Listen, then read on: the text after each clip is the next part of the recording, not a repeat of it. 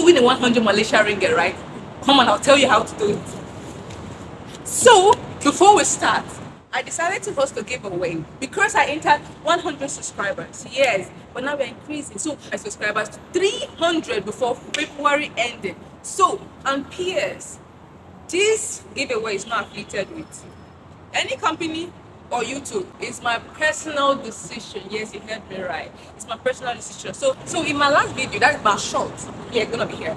I introduced the giveaway. I said I'm doing a giveaway because I reached a milestone of 100 subscribers. So now we're gonna try to get step 1. Make sure you are subscribed.